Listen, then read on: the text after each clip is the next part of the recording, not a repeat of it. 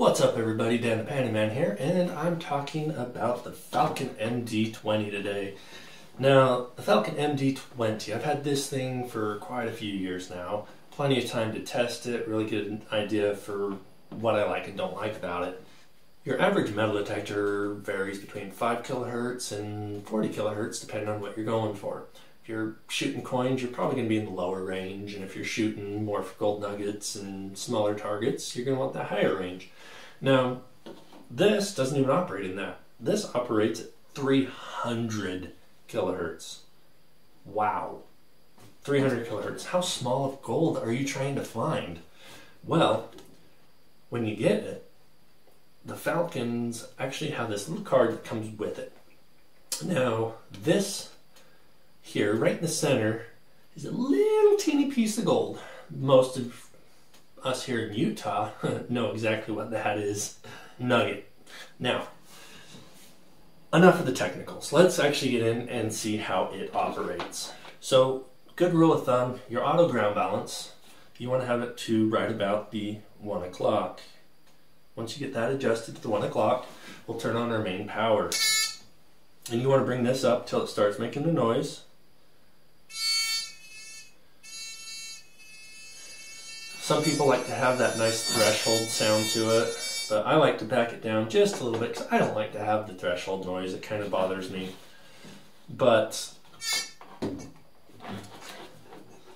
now, like I was showing you before, this little teeny piece of gold, how this works is when you go towards a ferrous metal such as gold or silver, things like that, then it'll sound off.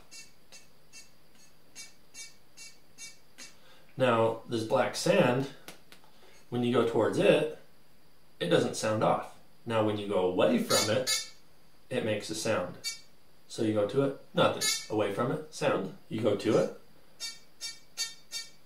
it makes a sound going to it, but not away.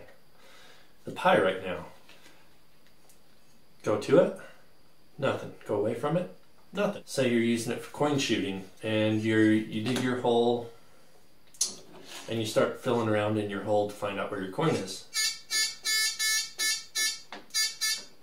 It's not on this side of the hole, not on that side of the hole. Oh, there it is, it's on that side. And for testing rock, let's say you have this nice piece of rock right here.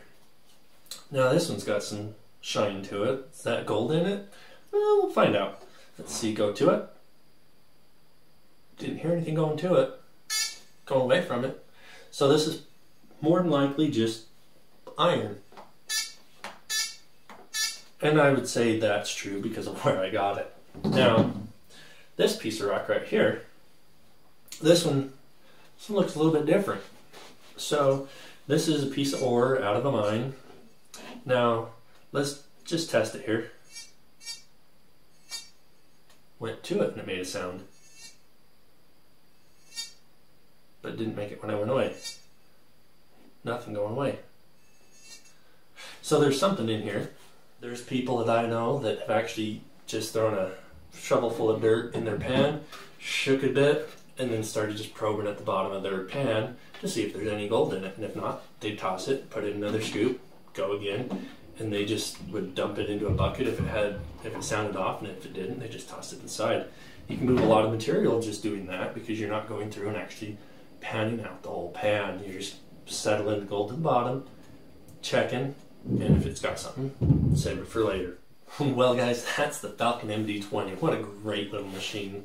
Detect the fine gold, being able to look in your host rock, being able to pinpoint for coin shooting. I mean, this is just a versatile little machine.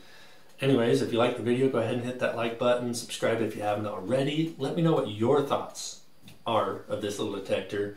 And if you have any questions, let me know. I'll try and answer them for you or point you in the right direction.